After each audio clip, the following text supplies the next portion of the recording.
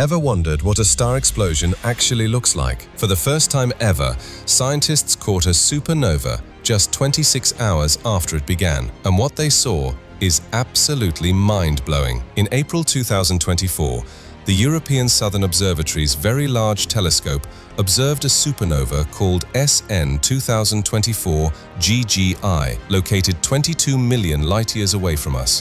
When a massive star dies, its iron core collapses. Then a powerful shockwave bursts through the star's surface. That's the explosion.